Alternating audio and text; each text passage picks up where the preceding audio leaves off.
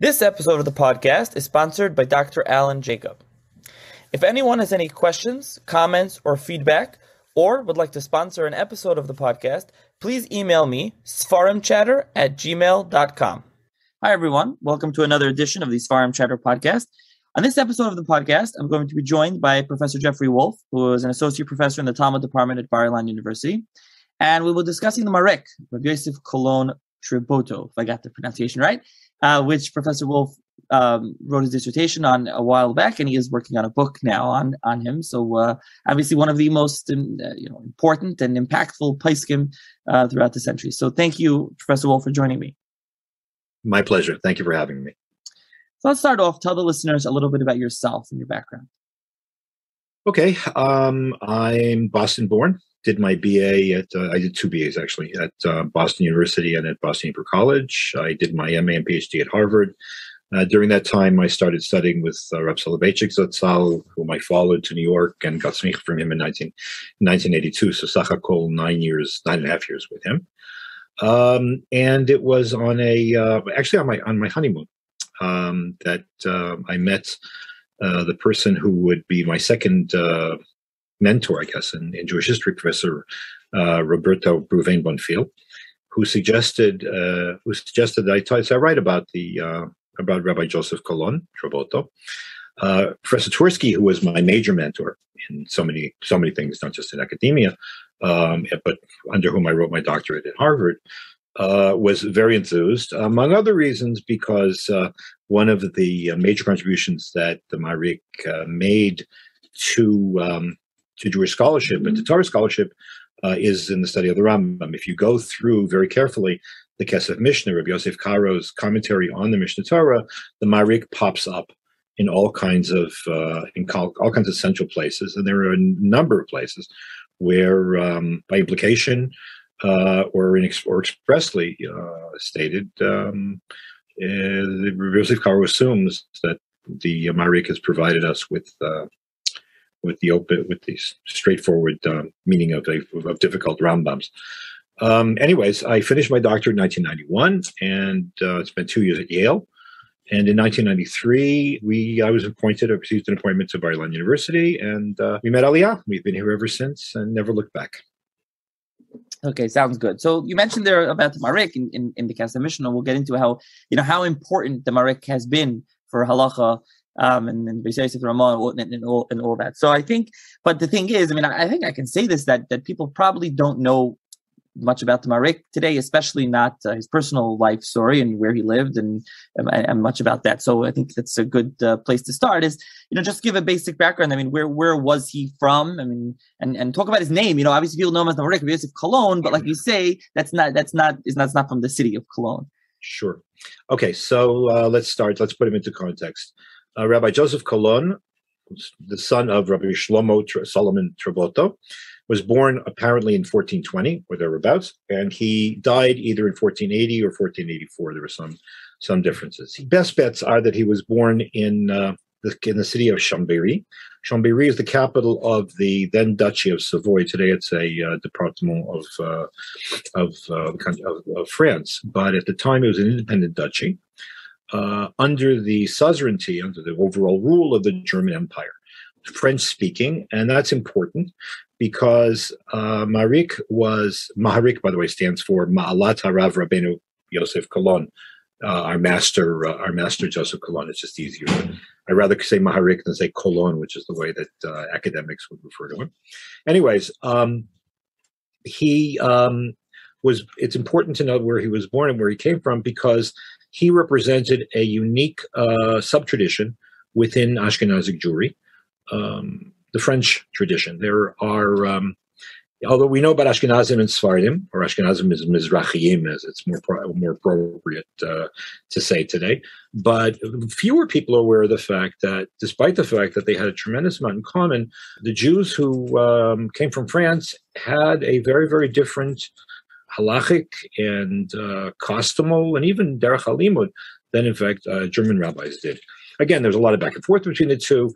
A person who's written about this for the earlier medieval period is, of course, Professor Ephraim Kanterfogel, but this distinction between the two communities continues all the way down to the 17th century. And the two worlds didn't always get along. That's the minig, right? Not to get along. For our purposes, for example, French Jews had their own. They had their own tefillah, their own liturgy. Some of which continued to exist until World War II. There were three cities in northwestern Italy in the area called the Piemonte.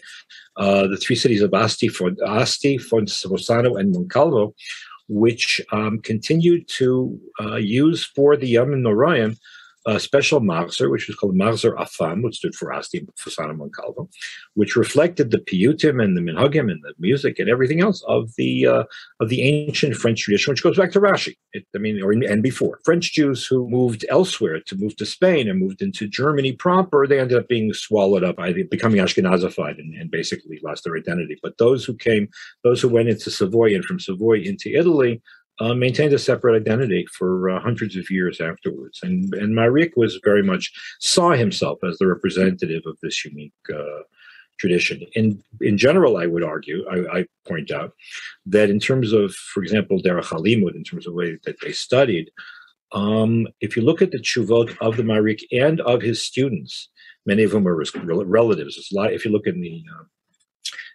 name Trabotto in general, in the various catalogs, you'll find there's all kinds of Trabotto there because he was a very large family. The French Jews had a tendency to have much more lumdus, much more pilpul, not in the bad sense, but pilpul in the analytic sharpness type of sense. They were much more analytic than the Germans. The German Jews, the German rabbis were very. It says this. It says this. It says this. It says this. There's a little bit of back and forth, but generally, there's a lot of just quoting that goes on there. Very different style in terms of learning. Also, interestingly, French Jews were not affected by Hasidei Ashkenaz. In other words, this very clear tendency actually starts with Myron Rutenberg. To be machmir, to be yotze l'chol hadeis, not to really want to make decisions among earlier poskim, because for obvious reasons, you're a Yahorah, you feel inadequate, and so on. Or in general, a general tendency to be machmir, or the whole idea of tikkunei tshuva, of ascetic practices. It's all very appropriate this time of year. Ascetic practices, which were very common among German Jews as a result of the German pietists. French knew nothing about it. Gurnish mit Gurnish.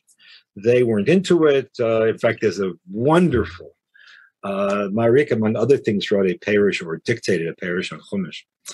And on one occasion, he addresses the question of what kapara, what penance should you take upon yourself for whatever a certain sin was, when German rabbis like the Trumas Hadeshin and others would say you have to go into Golus and you have to roll around in the snow and you have to go and all kinds of stuff. So the Maharik quotes the Gemara in Shabbos. The Gemara says in Shabbos that Rabbi Yishmael was once sitting on Friday night, and he was sitting by an oil lamp, and he by accident touched the oil lamp to increase the flame, and obviously by mistake. And Rabbi Yishmael's answer was, you know what? When the base of Mikdash is rebuilt, I'm going to bring a big fat chatas, and the avi chatat shmeina, which is sort of a saying to say, look, I made it. I did an avera. I'm sorry. I'll do tshuva, whatever. But I'm not gonna go jump naked into ice water, which is what the Hasidei Ashkenaz and those that followed them did. So this French branch was much more sharp. I'm showing my own prejudices. Being a Bostonian, who's a descendant, who's a scion of a Litvischer family that came in the first Aliyah to Israel and then were thrown out and came to Boston.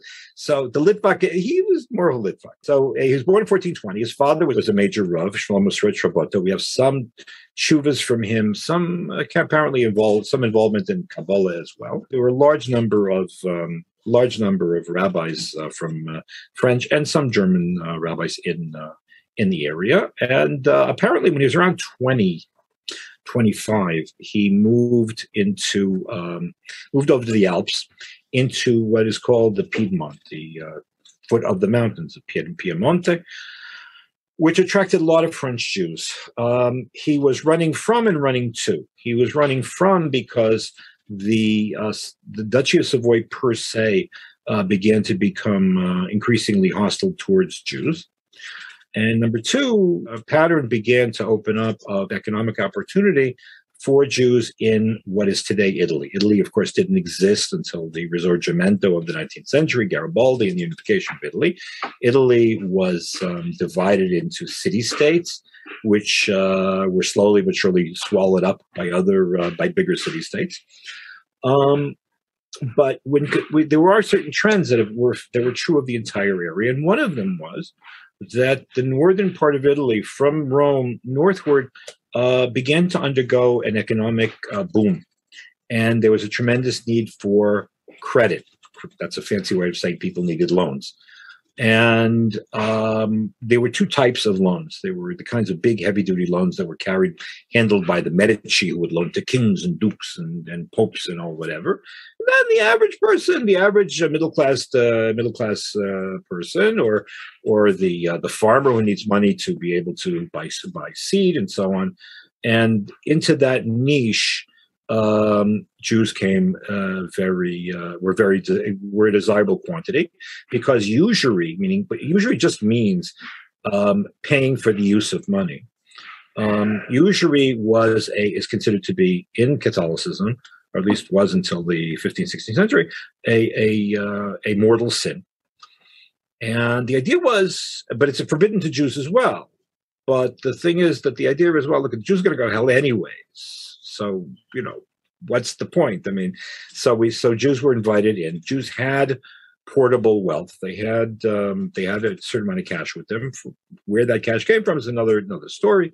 And so there was great desire for them to invite them. So Jews started moving into Italy, and Maharik went along with that. Most of his life, he made a living as a teacher, as a Rebbe. He may have been actually supported by wealthy people who wanted a big Talmid Chacham in their home, and they would support students, because if you're a like it's like sitting on the board of YU today, right? You sit on the board of YU, give a certain amount of money, and they give you a lot of covenants. At the time, there was no YU. The idea of a big yeshiva with a board didn't exist until the 19th century.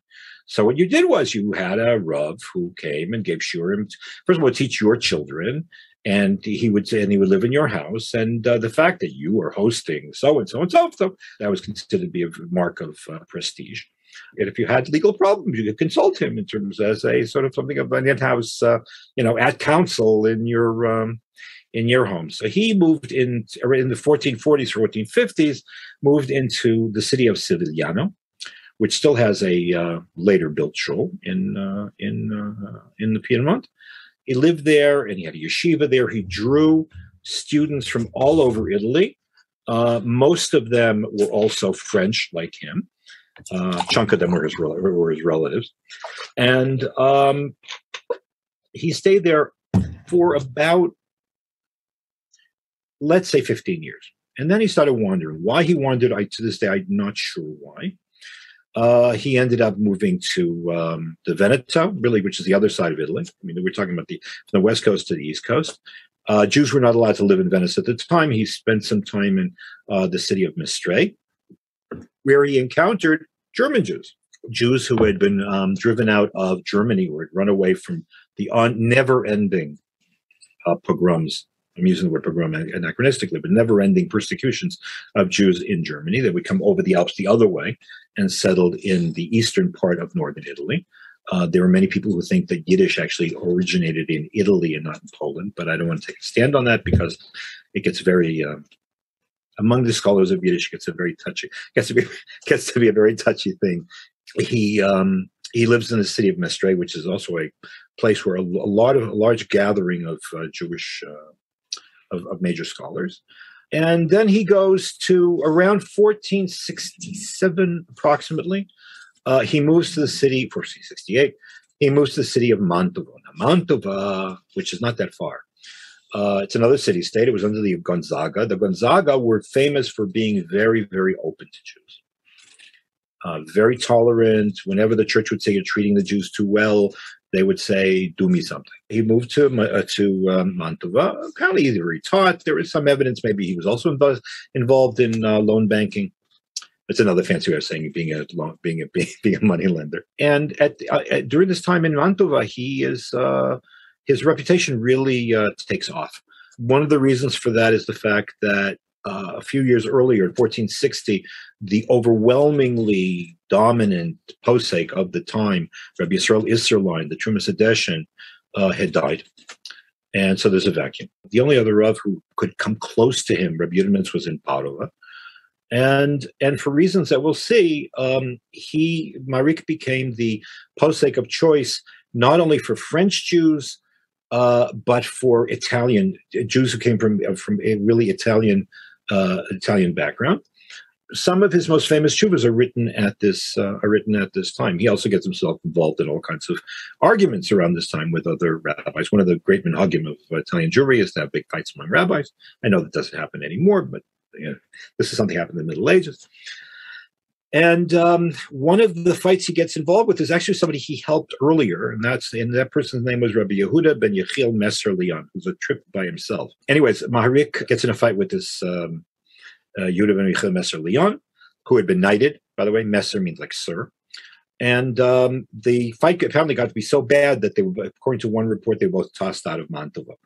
This is probably about 1471, 1472. By 1473, he has makes his final move to Pavia. Pavia is the traditional capital of the Italian kingdom.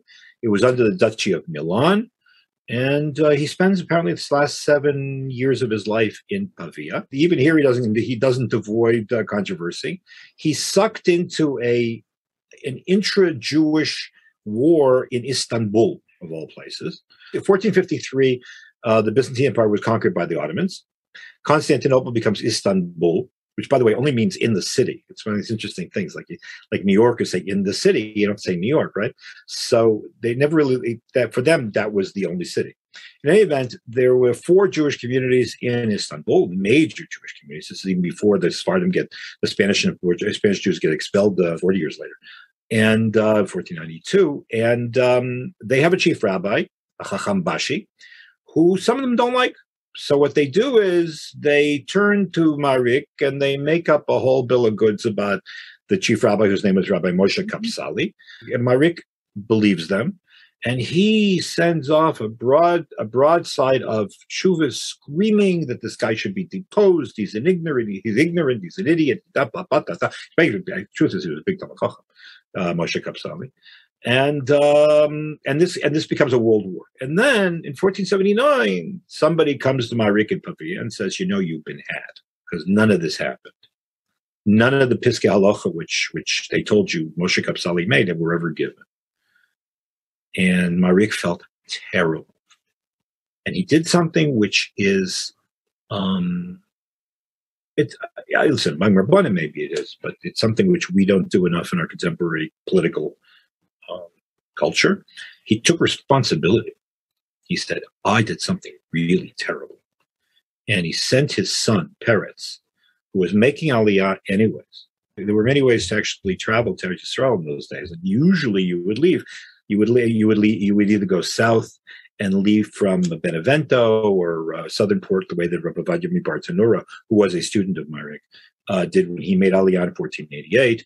You could go from Venice directly to Eretz Yisrael without stopping, or you'd stop in Cyprus. He told his son Peretz, you have to go via Istanbul, and you have to beg forgiveness of Rabbi Moshe Kapsali for the wrong that I have done to him.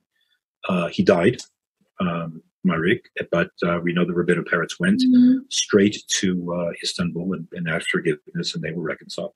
And Rabbeinu Peretz went on to Yerushalayim, and one branch of the family who was settled in Eretz Yisrael and in Tzfat and in Yerushalayim. Maharik has, I did not know this. I mean, it was not clear to me how many. There are a lot of, the Cologne name, his original last name was Trabotto. But apparently later on they took Cologne, which was his second English name, whatever, non-Jewish name, and made it a last name. There's a lot of Colognes floating around in Italy who may be descendants. But I was recently, a number of years ago, approached by somebody, I think from Philadelphia, whose last name was Mogarik. and said that he was a direct descendant of Rabbi Yosef Kolon. It's really intriguing. How does he get a name Maharik? Because you take Maharik, and then you move to Russia. And in Russia, there is no H. There's only a G. Like, for example, a person's name is Gurevich is really Horowitz, but they don't say G. They don't say H. So a person named Maharik is Maharik, except that in Russia, that's how you pronounce it in Russian. That's why, by the way, what would the Chavetz Chaim's last name officially was Kagan. He was Kohen, but Kagan is how you say Kohen when you want to say it in Russian. Anyways, so that's basically his biography. I can tell you, if you want to put it into context, just whatever, Maharik was an exact contemporary of Lorenzo the Magnificent, Medici. He's an older contemporary of Michelangelo. He's an exact contemporary of Leonardo da Vinci. He's an exact contemporary of Yitzhak Apohaf, who was the really leading posek in Spain at the time. He's an exact contemporary also of Rabbi Yosef Pollack. Yosef Pollack, you may recall, is the person who really established Pilpul in the yeshivas in Poland. He lives. Part of the importance of the Maharik is the fact that he's one of these transitional figures. There is this period. It's actually a course I'm giving this year at Bar Ilan. There's a period of 200 years between around 1300 or 1320 and 1500, which is underappreciated, unknown, and chaval that's the case, because Ashkenazic tradition, the way we know it, was created then. The end of the classic age of Ashkenaz is Baruch Rutenberg, who dies in 1293, and everybody knows about the Ramah and the Marshal and the Bach and then the Shah. But something happened in the meantime. The Jews got from Western Europe to Eastern Europe, and a lot of things were transformed. I remember I learned about this way before I decided this was my doctoral thesis. When I first learned for smicha, I got smicha first from Rav Gedalia Felder Zatzal, who was chief rabbi of Toronto, was a posek, because I knew I went to Shimush and Halacha Lamaisa, and brisker svaras don't help really when you have to paskin shilas. So what he had me do, I remember, was do a lot of sugyas. You do all the relevant sugyas for all of Taru, all of whatever it is, the shvita, melicha, call it Taru, Whatever, and then mechaber moshach taz. So I think that'll be easy. That's a sin. So I'll go through everything. I'll go all the way up to the Rosh, and then I'll just and then the Shulchan Aruch will be a review. Then I found anybody who has ever done this knows that you leave all the sugyas and all the svaras and everything else, and you're fine. And then you look at Shulchan Aruch and you go, what is going on here? This has absolutely nothing to do with what I've been doing for the past 6 months. What happened? The transformation happened in this 150, 200 years that we're talking about, when Ashkenaz moved from west to east. And Maharik is a major. You know what? Let's do it this way. If you look in the Chuvas of the Ramah, there were two. Yes, there's a lot of people there from this period, but there were two people who really are predominant. One is the Trumas Adeshan, Rabbi Yisrael Isserloin, and the other one is the Maharik. They are the two conduits by which classical Ashkenaz is transferred and transformed on the way to becoming Poland. So I just want to get back to his name for a second. So he's known as Maharik, obviously, which is interesting. So Yosef Cologne, although as you mentioned, that wasn't his last name. And also people probably know the city of Cologne. That's not where it comes from. So where does the name Cologne come from? And why, I guess, do you know why he became known as that if that wasn't his last name? Look at people had it wasn't just in Italy. This is the period when people end up getting a lot of double names. You get, for example, among Germans, you get a lot of German versions of English of your Hebrew name, like Yitzhak Isaac, and or the translations is Dov Ber. This type of stuff happens in Italy or in France. You begin to get second names that are the ones that you use for official documents. So, for example, he was Harav Yosef, but he was Cologne. Cologne is Columbus, means a dove. That's how he's referred to. There were a few places where he's mentioned by his Latin name. In one of them, it's actually when he was in Pavia. He apparently had his yeshiva living in his house with him, or Talmidim, and there is a police report on the docket, police blotter, is that what it's called? was reported to the Podestà. The Podestà was the chief the chief of police, let's call it, chief of police in Pavia, that there was an altercation among students in the house of Magister Colombo. And they called the police. And when the police came, everybody said, no, nothing happened. But because you don't want to be a moiser, right? So, but that apparently was where but we know from that that's where he was. That's how he was known as Magister Colombo. You have a lot of translations of Hebrew names of significant rabbis that pop up. Sometimes they're translations, sometimes they're not. Rabbi Yechiel Paris is known as Magister Vivo. Vivo, Chai, Yechiel, it's the same word. On the other hand, there's a new book about the Ramban, which just came out. From what I can see, it's an excellent book by Professor Oded Yisraeli at Ben Gurion. He's a professor, he's also Talmud Chacham. Anyways, the Ramban was Bonastrik de la Porta, Gono. That's got nothing to Moshe ben Nachman and Bonastrik de la Porta. Bonastrik de la Porta means Mazel Tov min hasha'ar. So gay base, what's why he got tagged with a name like that? In general, names usually there's a lot. He was French, but among the Italians, for example, there's a lot more blunders when they go looking for to give a non-Jewish name, because you need to, because you have to register with the authorities. So, for example, my favorite example, there's a machlokas between there's 2 days in Chazal, the Medrash, as to who was Malachi. So 99% of the people say it was Ezra, but there was one day among Chazal that Malachi was Mordechai. And among Italian Jews, if your name was Mordechai, then your Italian name was Angelo. 9 times out of 10, if it's guy's name is Angelo, then his Hebrew name is Mordechai. Sometimes it's just translations. The guy's name is Yoav, so you name Deodato, which means God gives. That's all I can say. There is a Yonah family in Spain, but I've never been able to find any connection with it. But names are also fluid. So they decided not to go Trabotto. They said Colon, okay, maybe they called him by his 2 names, and then that stuck. I mean, you can never, until relatively recently, there's no Gono.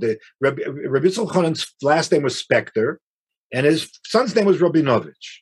I mean, I understand because his father was Larov, but that's about as good as I can make. Yeah, listen, we don't have to go. That's perfect. So let's get back. I mean, we gave a very nice overview. Now we can drill down a little deeper on some of these things that you mentioned. So I think that the first thing really that you mentioned is the yeshiva in Mantua. So first of all, I don't know, you can mention here already. I mean, you threw out the Raja Bartanura as being one of his Talmidim, and you mentioned also Raja Bartanura famously. He went to Eretz Yisrael, and there's letters that he wrote. That's what we know about Eretz Yisrael from that time period in the 15th century. He wrote letters back to his father in Italy. For me, that becomes a very important thing because not just per se. I mean, we all learned the Rav with the Rabbi Bartanura, but the cemetery in Pavia, the Jewish cemetery in Pavia, was destroyed in the course of a war which took place in 1509 called the War of the League of Cambrai, and so there's no cemetery to visit when I go to Italy, but I can when I have a Maharik moment, so I can get in the car and I can drive to the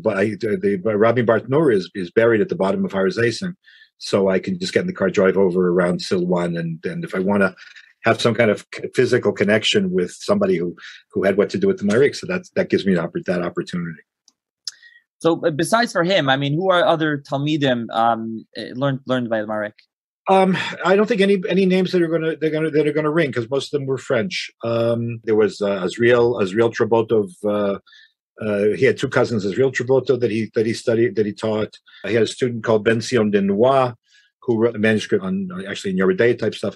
His impact was achieved by 2 things. It was achieved by his reputation in his life, because his opinion was sought by literally hundreds of lay people and rabbis around the world, including from Germany, when they needed an authority, when they needed an outstanding Talmud Chacham or Posek to turn to in Germany, and everybody else and all the local rabbis felt that they were taking sides, they would turn to him. There were a lot of appeals to him from Nuremberg and Würzburg. One of the first tshuva in his collection is from Würzburg. So that's one thing. The other thing is his book. His book became a bestseller. It was for his collection of chuvas. Not all of them were published at the same time, but his first the first issue was published in Venice by Daniel Barnberger in 1519, and it was so well thought of that one Egyptian Rav, whose name was Yechiel Ashkenazi, who lived a generation and a half later, said, "I don't have to quote the Maharik. Every Rav who respects himself has a copy in his library."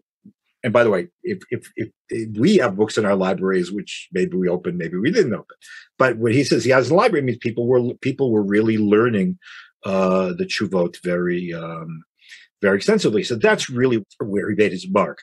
In addition, an early indication as to his stature as a posek, I think, is in Bomberg's business decision. Daniel Barnberg was a goy. In 1519, was in the middle of publishing the first full Shas. And he took out time to publish this set of chuvas. There was no doubt in my mind that the reason he did it was he needed money to finance the publication of the Shas. And he figured this is going to be a quick bestseller, which will bring in money to be able to pay for the larger project. So that already tells you, whatever. But in addition, there are literally dozens of manuscripts of the Chuvots. To a certain degree, there are overlaps. There are Chuvot that were later collected by Eliyahu Dov Pinas in Shutu Piskei Maharik Chadashim, which were published by 1980, and then reissued 1984 by Machon Yerushalayim. An indication of his of how popular his chuvas were, the fact that people put out little booklets with his Piskei Halacha.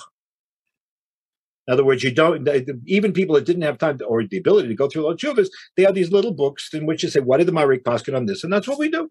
I don't think I have them anymore. There was a little series like that about 35, 40 years ago. I think it's called Piskei Halacha, in which somebody put together the chuvas of the Debretziner Rav and Reb Moshe on all kinds of issues, and people have them because, I guess some rabbis have to work fast. Pull them off the shelf, and there it is, and that's what you have. If people are going to expend the time to do that, to go through, long, he's very, very wordy, and he's very, very precise, willing to go through all that, to go through to the bottom line, to create an index so that people can have readily available a person's bottom line. That's a incredible testimony to their authority and their cachet. Another was Rabbi Del Medigo a talmid of his? No, he was not a talmid of his. There is one tshuva in which he mentions Rabbi Eliyahu as somebody named Eliyahu Del Medigo. Eliyahu Del Medigo was a philosopher. He was an Averroist. He was a very interesting guy. He was a person who was in touch actually with the great Christian humanists of the day. Is it the same Eliyahu Del Medigo? Maybe.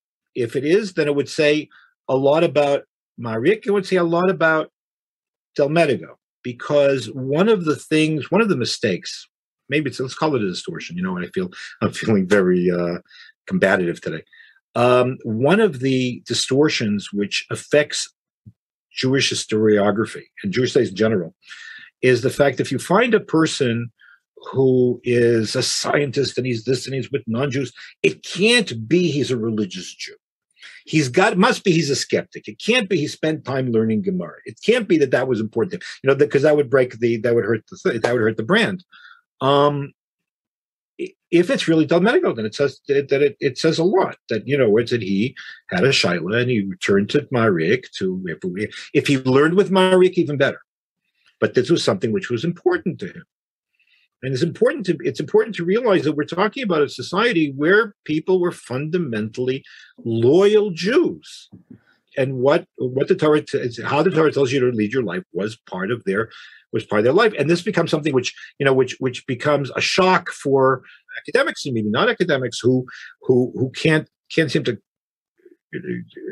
accommodate that kind of thing. I remember I won't say who it was, but I remember once. Talking to a colleague who was really a major student of the Haskalah, and one of that person's heroes was Shlomo Yehuda Rappaport, until that person saw a picture of Shlomo Yehuda Rappaport, who was the son-in-law of the Ketzos, And the only picture we have of him is with a shpadik and with a talis, and the person couldn't deal with the fact that this is the same guy. So in any case, so it's a combination of his own personal stature and the book coming out afterwards, and also something else. There were certain issues, and this is I wanted to drill down. I really don't want to miss this one issue. There were certain issues where he really set the tone, not just for Italy but for the world.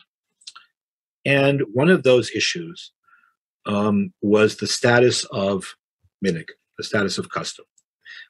Now, we all know that Ashkenazim have a tendency to be much more reverential and less critical of custom, of received custom, than Seforim.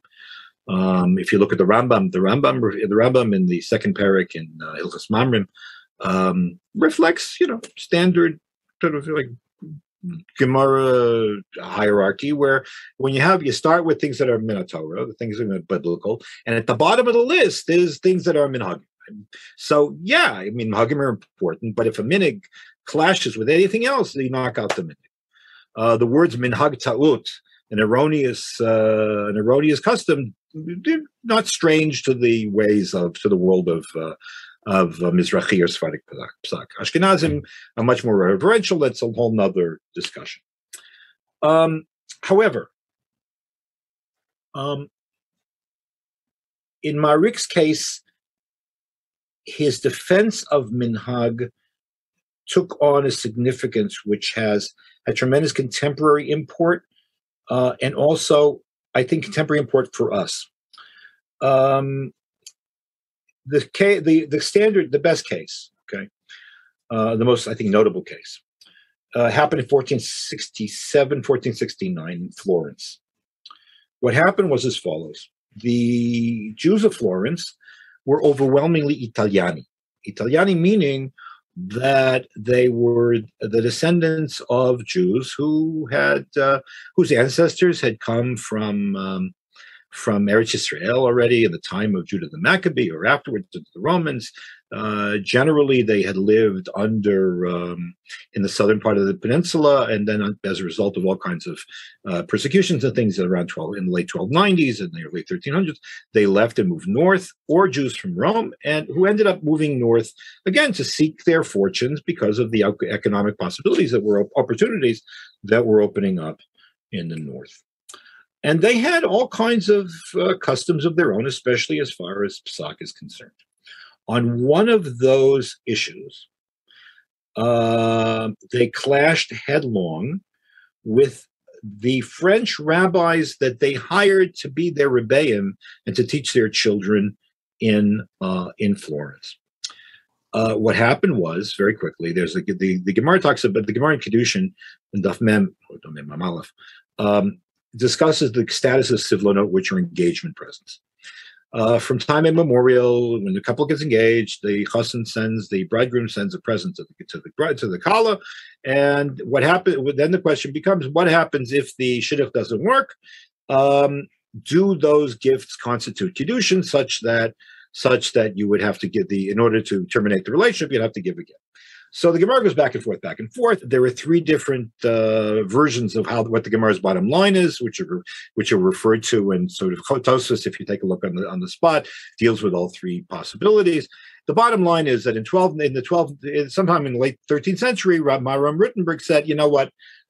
Ashes ish, the status of a woman, you don't know if she's Kudeshes or not. It's such a drake-up, and you don't know what are you going to do. We just be machmir. You should always be machmir. And just always require a get. Now, the Rambam, who was the guiding light for Italian Jews from the late 13th century on, makes it very clear: if a community is absolutely consistent in the fact that these engagement presents, these sivlonot, are given way before there's any kind of kiddushin or any kind of wedding, that they're just presents, you return the presents, call it a day. There's not a problem. Okay, and the Italian practice, in accordance with the Rambam, was that when a shidduch would break up, they would return the presents, and that was it. Came these French Jews and saying, no, You have to be machmir. Maharik says you have to be machmir. But what are the implications? The implications are that they're all safek mamzera, because this has been going on for hundreds of years. So they go to Maharik, who's a French Rav. He's the leading posek and the leading French Rav in Italy, 1469. He's already come into his own. What do you say? So Maharik says he's horrified by what his confreres have been saying. He said, no, the minig of a community is testimony to its probity. And he says, I said, I know Italian Jews. There are Talmidei Chachamim there. There are Frum Jews there. And if there had ever been a question that these gifts constitute Kedushin, it would have come up. You have to respect the absolute integrity of the community and their minhagim. He basically advocates, I don't like to use the word because it's abused from today till tomorrow. He advocates a position of halachic pluralism. And he explicitly quotes a Gemara in Chulin that Nara, Naru, Pashte, every single river has its own course. I mean, as long, look, I'm not saying it's not like to say the minig among Jews is to be Mechal Shabbos. We're not talking about that. We're talking about a situation in which you have, different rules. They work accordingly. You have to respect each one. Now, this psak of his, which is he backs up in all kinds of other ways, all kinds of other places, other connections, becomes the lodestar of how do you deal with communities which are meeting. We're talking about a period in which Jews are already thrown out of France, and they're on the move to Spain, or they're on the move to Germany. The German Jews are moving into Poland. Everybody's moving around. And you have this it constantly comes up. And he says explicitly, you have to respect every single community. And don't call them into question. Now, maybe once they move here, they may have to change their customs so we can all get along. Fine, but you don't ex post facto impose your chumras or your position on a community which has a tradition which is equally valid and equally respectable. Interestingly, if you take a look at the index, the late Rabbi Professor Asher Siv put out an edition of the Chuvas of the Ramoshe Yisraelis. If you look in the index to his indices, to his Chuvas, and you look under Maharik was profoundly influential on the Ramah. Those Chuvas dealing with minhagim are the most often quoted. And you find that they're constantly invoked, especially by Italian rabbis, because this idea of, they call it halachic imperialism. This halachic imperialism keeps popping up, and the Italian Jews, especially, the first halachic encyclopedia was called Pachad Yitzchak, was written at the end of the 17th century by Rabbi Yitzchak Lampronti from Ferrara. He every 5 minutes on major issues, on this, whenever it comes up, whenever the issue of coexistence, let's call it, this position of the Maharik is the one that sets the tone. This meeting of the minds, this meeting of the communities, was the major moment. In the major factor affecting Jewish life in Italy is this how are the Yekes and the French and the Italiani going to get along? The Sephardim, by the way, they didn't want to play this game. When the Spanish Jews come to Italy, they think that they consider themselves the aristocracy. In one case, they went to Livorno, to Leghorn, and Livorno had never had Jews in there. It had, to the best of my knowledge, never had Jews there before. But they were willing to have the Sephardim because the Sephardim were well connected. They were merchants and so on. And the Sephardim said one condition, and the condition was no Ashkenazim allowed. Right. Yeah. So let's go back more to the story of the Maharik. So, he was in Mantua for a lot of time, and he had a yeshiva there, and he was also Yehuda Messer Leon. Obviously, there's a couple of things to talk about here, and I'll let you discuss this, but obviously there's the cape. But a little talk about Yehuda Messer Leon, I mean, who he was, and how he was very, very important, and the relationship, before we get to the Shashalas HaKabbalah, I'll give people we'll get to the Shashalas HaKabbalah if people know that story. The truth of the matter is the story of the fight between them that led to their possible expulsion from Mantua is not as important as this other issue. Okay, Yehuda ben Yechiel Messer Leon was an Italiano. In other words, he was from the Loazim.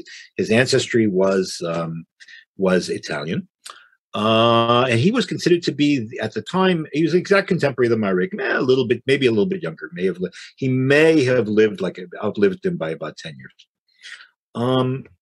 he was really the preeminent Italian rabbi of the period.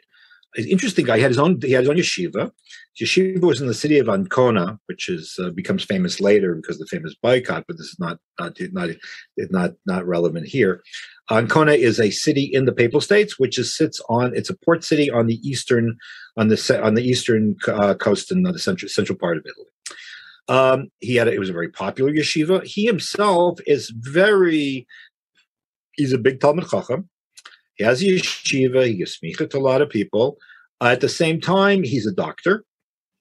He's a physician. He's not only just a physician, he's an established physician. He's such a good physician that he is knighted by the emperor of the German Empire. He's given the title Messer Leon. Leon is like Yehuda, lion, whatever. Messer means sir. So Sir Judah. And with that, he was given the right to not only to practice medicine, but to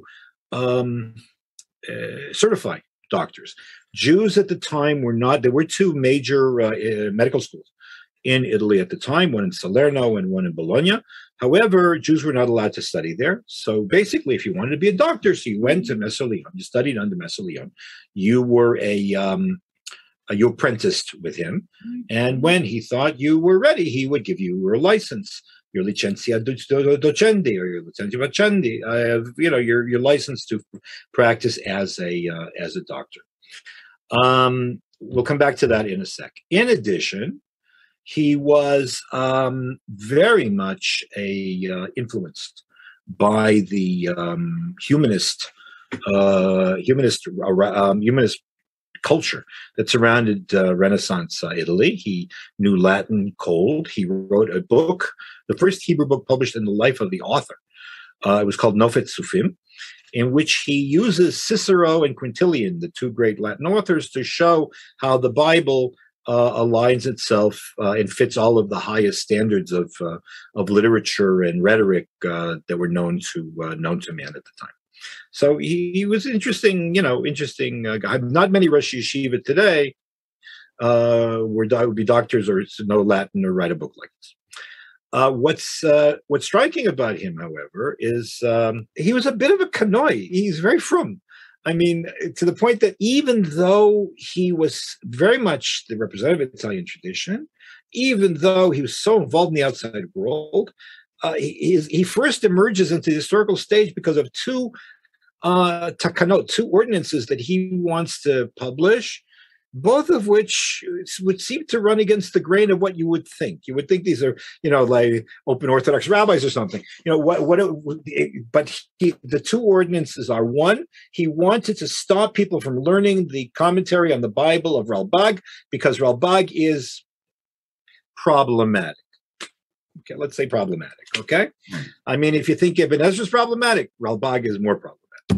So that's number one. So you don't think about a guy who knows Quintilian and Cicero as a guy who's going to be a book burner or is going to sit there and tell you what you can't read. That's number one. Number two, we all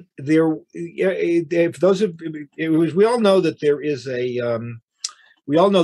that in the case of in Lisnida, when there's when a woman wants to go to mikveh, so when she has a period, so you wait a minimum of 5 days, and then if the period is completed, then she checks and to make sure that the flow is finished. Then you wait 7 days without any kind of manifestation of any blood, and you go to mikveh. Now, al pi din, there really is no minimum amount of time. You check after 1 day, 2 days, whatever it is, you check, and that's it. Very early on, the idea developed that you should have a minimum of 3 days, on the grounds that if the couple had relations just before the onset of the woman's period, then it'll take at least 3 days for be able to properly check to make sure the period was over. Okay. In the 12th century, the Sefer Truma, who was a student of Rabbi Ariazake, the Rabbi Yitzchak of Dompierre, offered that in fact we should make it 4 days. Okay, and that was a chumrah. That was considered a chumrah, and it was adopted by many Ashkenazim, but it wasn't universally accepted. The fifth day is a chumrah, is yet a chumrah, but we're not going to have to go to that. But so Rav Yehuda and the Italiani didn't accept this minimum. Now, obviously, if the woman checked and she saw that there was whatever, then you don't start shaving a kim. But the point is that this extra day minimum was a chumrah, and he decided that the Italiani Jews should add this Ashkenazi chumrah. You get this impression that despite the fact that he was an Italian Rosh Hashiva and he was established in his own right, he was very deferential to Ashkenazi into Italy, because otherwise, why mess around with an established Masaret of the Jews of Italy, which is based on hundreds of years of usage, and he was accused of being of kowtowing to the Ashkenazim. By the way, I think it's indicative as well that despite the fact that he gave his own son David ben Yehuda Messer Leon, gave him smicha, he decided it wasn't good enough. He sent him to Padova, to the Ashkenazi yeshiva of Rabbi Yehuda Mintz, that he should really learn Torah there. It's sort of like, what shall I say? In the 1920s, you have a lot of you have this phenomenon of good German religious Jews who would study in the Hildesheimer Rabbinical Seminary. But this was this idea: if you really want to learn, you got to go to Telz, you got to go to Mir. That's a similar kind of thing over here. He has his own yeshiva, but my son's going to go over there. So this is a very interesting individual. So he's a doctor, he's knighted. He writes about Latin literature in the Tanakh, and he's very typically complex and highly nuanced as a person. Now, he gets knighted around 1469, 1470, by which time Maharik is in Mantova, apparently. Mr. Leon hasn't moved there yet. He's living in Bologna. Around the time he gets knighted, one of the things he gets to do as a knight is to wear a specific kind of cape, which is called the kappa. And the way it's described, it's a long piece of cloth with a hole in the middle, and it flaps back and forth. It's actually and tied or belted in the middle, but it flaps at the bottom back and forth. This cape was apparently worn by people who were doctors, but it was derivative, clearly, from priestly vestments, because all education in Western Europe was ultimately clerical. So, I like to think about it this way: that the day after he got this position, he walks into shul for mincha, he's wearing this thing, and some people in the shul are not happy. You're wearing a goyish thing, and da-da-da. By the way, if you look at the pictures of Reb Shimshon Hirsch and some of the Orthodox rabbis in 19th century Germany, and they were all wearing clerical collars, the same thing in the chief rabbis of England. So you get a sense of how horrified somebody might have been. So they start yelling and screaming. He's screaming, it's mutter, and everybody's saying, it's goyish, it's goyish, it's goyish. So one of the people living at the time in Bologna was a guy whose name was Shmuel of Modena. And Shmuel of Modena was a student of Maharik. So he says, you know what? Let's write to Maharik, because the Maharik, first of all, he doesn't know Latin, and he doesn't even know German. He's just the Rav. And, nobody's going to accuse him of being easygoing on all kinds of stuff. And he's one of ours. And let's see what he says. So Messer Leon writes a letter. One of the things we forget is that there are two types of tshuvas. One kind of tshuva is the kind of tshuva they often get in Ramesha, where Balbas writes a letter, and says, what's the answer? Usually, or more often, tshuva responsa are learning correspondence between colleagues, wherein the younger colleague or the junior colleague lays out all of his arguments and what he thinks, and the Meshiv the respondent doesn't just say, it's okay or it's not. He'll respond, and it becomes this whole exercise in learning. So apparently Messer Leon wrote a whole learned disquisition to Mari Cohen why he thinks it's his mother. Unfortunately, that letter has not survived. And he writes back It's a long discussion. I mean, we don't have time today to go into it. But he goes back and he sets for all time, because his opinion was accepted by the Ramah in Shulchan Aruch. He sets for all time the parameters of what is a Jew allowed to do, in what ways are Jews allowed to mimic the outside world, and in what ways are Jews not allowed. And basically, he said there are two criteria. Criteria number one: if something is absolutely nuts, it's something irrational and unquestionably derived, or unquestionably part of Avodah Zarah, that's us. That's one thing. Number two, which is a little bit more flexible, is something which is not sneeze. Now, this has got nothing to do with the length of skirts or length of ladies' sleeves. In other words, something which is immodest, something which is loud, something which is self-aggrandizing, something which calls attention. It's the opposite of the kind of anava, the kind of personal modesty that is expected of a Jew. Self-effacement, if you want. If it's not one of those things, that's what they're. He also adds that when it comes to the kind of self-aggrandizement, he says that's all, and he says even then, it's only usher if you're trying to pass like a non-Jew. But if you're doing it for other reasons, and you're not trying to assimilate, you're not trying to, outdo the non-Jews, even then it's okay. Then he goes on and he says, therefore, Jews do not have to dress differently than non-Jews under any circumstances. Period. This tshuva is really, really important for many, many, many reasons. Number one, it set the parameters of chukos akum, of what you're allowed to imitate the non-Jews on forever and ever, because it was accepted by the rabbi. Because every good rabbi in every shul and all around the world, when it comes time to Thanksgiving, the question is, are we imitating the non-Jews by celebrating? I haven't celebrating Thanksgiving so many years that I don't remember. But and they all pull out the Maharik and they pull out the Ramah, and that's where it's known from. But it's more important for more than that, because there's a clause to it. First of all, Gra doesn't like this at all. You'll see in Shulchan Aruch, he gets very upset. But more importantly, this tshuva is important for an understanding about how Jews often have deep involvement or are deeply affected by Renaissance Italian society and culture. Maharik makes it very, very clear that if Jews adopt things that they see on the outside because they want to be part of general society, that's not permitted.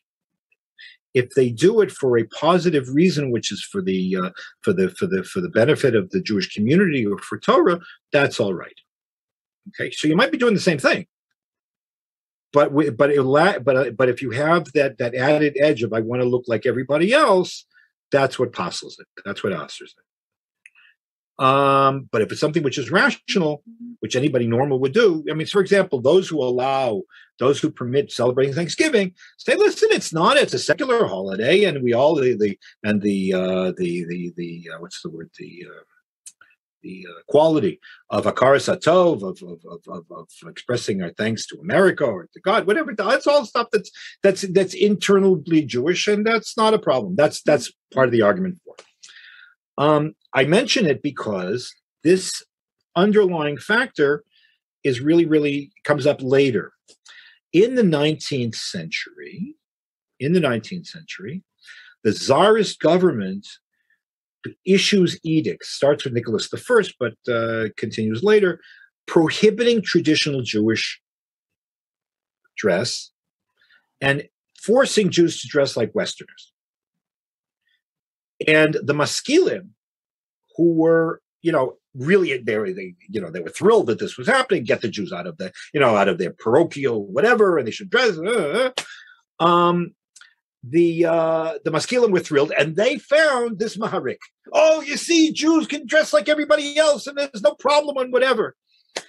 So there's but the problem is they didn't read the whole tshuva, or they didn't want to read the whole tshuva. One of there's a posek who lived in the late 19th century. His name was Avraham Zev Frankel. I think I have it up here. Anyways, should have brought it down. And he says, what are you talking about? What are you talking about? The Maharik says that this only works so long as there's a chasm, a psychological or social chasm which separates us from the outside world, and we're not trying to pass as non-Jews. But if you're doing something because you want to pass, because you want to look like a non-Jew, even the Maharik would have prohibited it. Now, I know a lot of the times you ask people ask shilas and say so and so was matir, say yeah. But if he lived now, he would have so and so would have prohibited it. In this case, it's absolutely true, and this underlying appreciation of the dynamic of influence, how outside influences are accepted or rejected, his delineating that became a major line in terms of cultural interaction between Jews and the non-Jewish society. And it's in the background. If you read the tshuvas of the Chassam Sofer and the Maram Shik, who was even more in terms of all this stuff, he's already set the tone for all these discussions, which still go on, all the way down to the way that Chassidim button their shirts, right? Now, one last thing on this before we get to the alleged quarrel. He also when the Yehuda Mesno made the takana on the nida, the Maharik did back him up. Is that correct? The Maharik didn't back him up. This is really incredible. Because here was where his principled position on every community has the right to their own traditions. He said, "Look at my community. We have to paskin like the Sefer Truma. We have to wait 4 days, but this is how they paskin. This is how they hold." He says, and the Ashkenaz and the Italiani follow the Rambam. The Italiani follow the Rambam, and this is the Rambam Shita. So I can't. What right do you have to impose your chumras on them?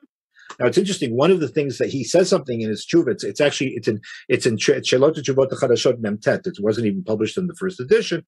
He says something which was totally misunderstood by historians. He says they paskin like the Rambam Asher Hu Meha Makilim. He's one of the Makilim on this issue. What's the minimum amount of time for before you can make a hafsek tara? So Cecil Roth and other historians say, see, the Italiani, they really didn't want to be so religious. They wanted to follow Rambam because it was a makel. No, all the Maharik was saying was that happens to be that the Rambam is one of the Makilim on this, and they follow and they in general consistently follow the Rambam. Hello, it's a Gemara in Eruvin, you know, how second base Shammai Oseh or base Halal Oseh. You have to be, the point is not, what's the point of the Gemara in Eruvin is you have to be consistent. Don't be an idiot looking for chumras, and that's and don't look for kulas because that's rishis. So now there's an alleged quarrel fight. So now Yehuda Mesno ends up in Mantua, and the Maharik is in Mantua, and the Shashalas HaKabbalah is the only real source we have for this, and reliability questions there. So there's a question. I wish I could give you inside information. We have no idea why it happened. According to the Shalshalat HaKabbalah, which is written about 100 years later, Maharik and Meselion lived in Mantua. In fact, there's one of the ironies of Jewish history. There was a very fine, he lived a long time, very fine professor, scholar of Italian Jewish history. His name was Vittorio Colorni. And he checked the tax rolls and discovered not only did they both live in Mantova, they lived across the street from each other. They lived he has this innocent article called what's it called? I'll tell you in a minute. I've got it right here. He's got this innocent article called Studies of Rabbis Who Lived in Mantua. And you have no idea what's coming when you when you look at the article. They live across the street from each other. By the way, the same thing is true with the Ravid and the Balamor, for those of you who are interested. But they live in this little shtetl, and they're both yelling and screaming at each other with writing counter perushim. Anyways, he says that they got into a fight, and it got to be so bad that the Duke just kicked them both out. And no idea why. No idea why, especially since basically Maharik had helped. Maharik had actually helped Mr. Leo. We also don't know if it actually happened. There's no proof that. No, we don't know if it happened. We know what we do know is that not long thereafter, Maharik moved from Mantova to Pavia and stayed there for the rest of his life.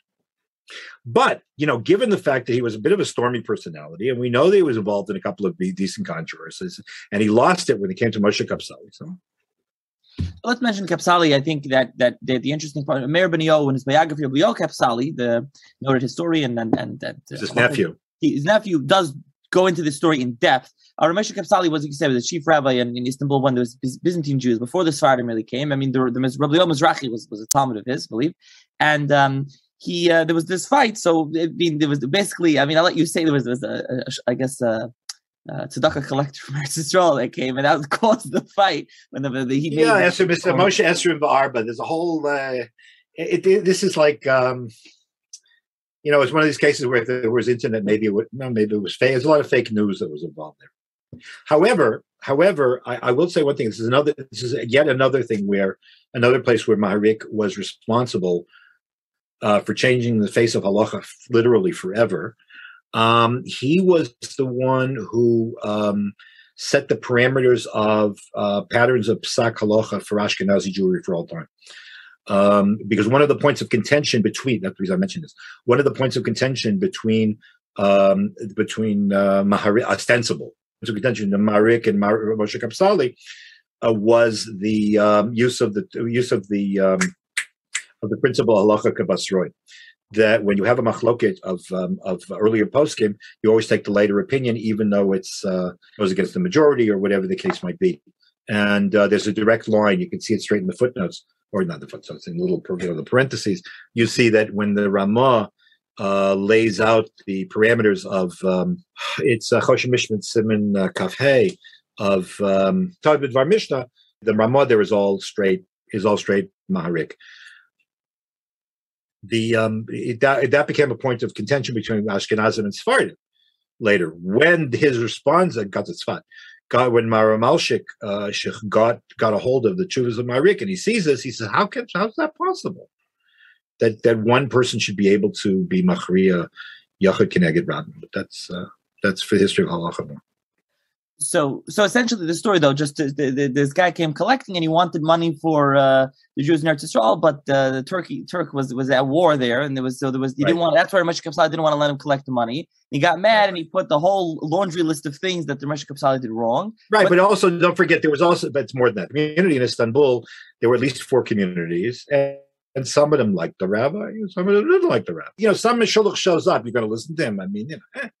But he comes already with letters from the other members, from the other parts of the community, from other communities, saying, "Oh, this guy is doing this and this and this." I think the beautiful part of this is just the remorse that Maharik showed at the end when he realized he'd been had. He said, Right. So, but in general, his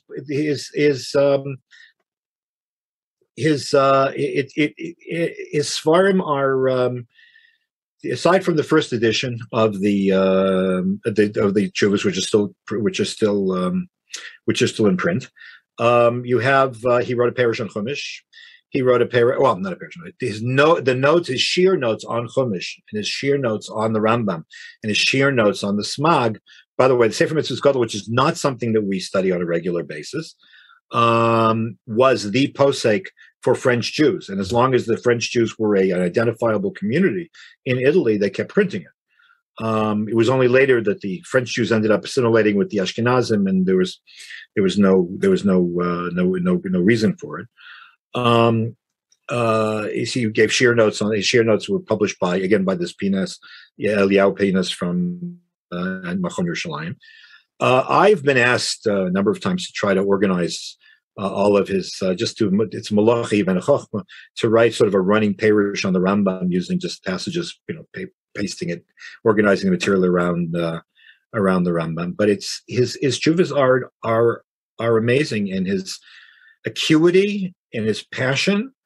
To read him, he's a person who knew he wasn't the false anav, but if you want to get a sense of the burden on the posek, who was called upon to render Das Torah in the traditional sense, it's an amazing experience, and we pay a very high price for not learning tshuvas, and very often, even if you're just learning sugyas.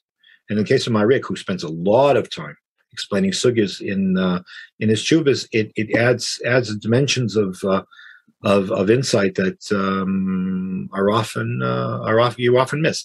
Not to mention the fact that he had access to state versions of the Tosfos and so on, that as a French Jew, right, that we don't have anymore, and makes life a lot easier. Right. So there's the Chuvas Maharik's been reprinted by Oraisa. The Marika Chadashim is by Machon Yerushalayim.